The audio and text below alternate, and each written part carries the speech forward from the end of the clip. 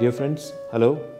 My name is Dr. Anurag Saxena. I am Senior Consultant Neurosurgeon and Spine Surgeon. And today we are going to talk with you regarding minimally invasive spine surgery. So what exactly is minimally invasive spine surgery? It is also sometimes called as a keyhole spine surgery. It means that doing surgery with the minimum possible incision or sometimes a small cut or a puncture wound in your spine is called as a keyhole.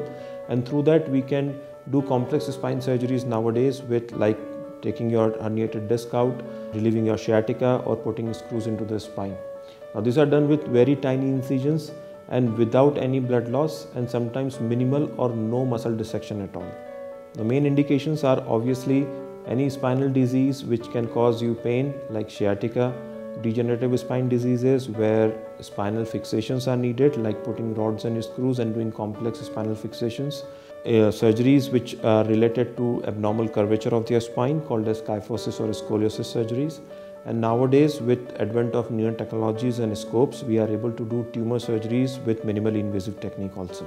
Now how this kind of surgeries are done? These are usually done with use of special instruments and special techniques and in a special operation theatre with readily available endoscopes, C-arms and other special equipments.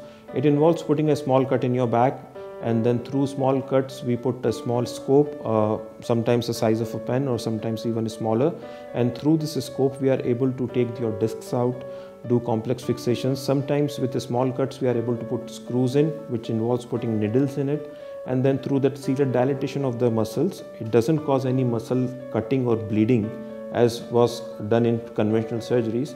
And this is separation of the muscle goes back after the surgery is done. So when the muscle goes back to their normal place, obviously there is no trauma to the muscle, and that's the main advantage of the surgery, that after these kind of surgeries you are able to immediately within few days or sometimes within few hours you are able to walk, you are able to do your activities normally and you are discharged very quickly.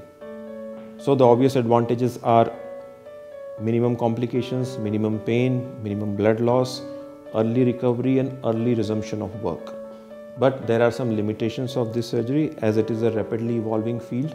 There are yet new indications which are being developed for this kind of surgeries. However, in certain cases where endoscopic or spinal surgery is not possible, we have to resort to conventional surgeries and use microscope to give the desired results.